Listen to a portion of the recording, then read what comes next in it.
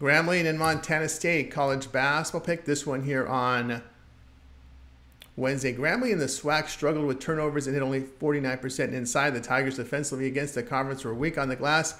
Montana State were second in defensive efficiency in the Big Sky by forcing turnovers and allowing 33% from three. The Bobcats offensively in the conference shot nearly 40% from three and 53% around the bucket. Past 5 games, the Bobcats shot 51%. They covered 5 of 6. Play here, Montana State -4.